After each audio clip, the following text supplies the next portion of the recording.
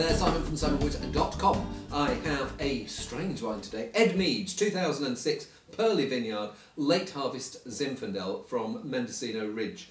And so it's Zinfandel that has especially been picked late harvest. But it's funny, some wines that come over from California, if they get above a certain alcohol level, I think there's some legal requirement that you have to put late harvest on, but this is, but they're supposed to be dry wines. This is supposed to be a sweetish wine, not hugely sweet, but 5 grams per 100 millilitres. I don't know why the Americans don't do it per litre, the rest of the world does it in grams per litre. So 50 grams per litre, 15.2 alcohol. Let's give it a whirl. Sweet briar bramble jam. It smells rich and medicinal, and it smells like it's going to be a classic winter warmer. I'm tasting this in June, so it's maybe not the ideal time to be tasting it, but it smells good and it smells syrupy, and it smells like if you've got a bit of a sore throat, something like this would do you good. Let's taste it and see. Kirsch, plums, really ripe stewed plums. No, not stewed plums.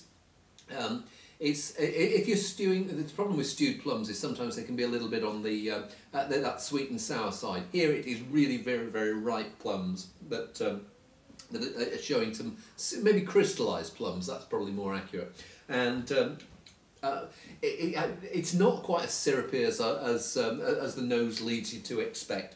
But there is certainly a warmth and a gentle fire about it. It's one of those that, to be sipped, I mean, it's coming in a half bottle, and a half bottle would very easily go around the table of 8 people, and you get to the end and think, yeah, I've had enough of that.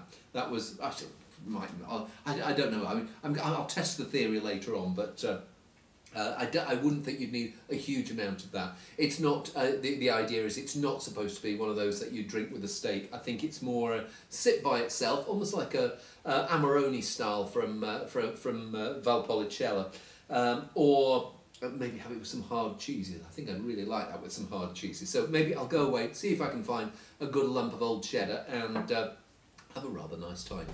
See you soon.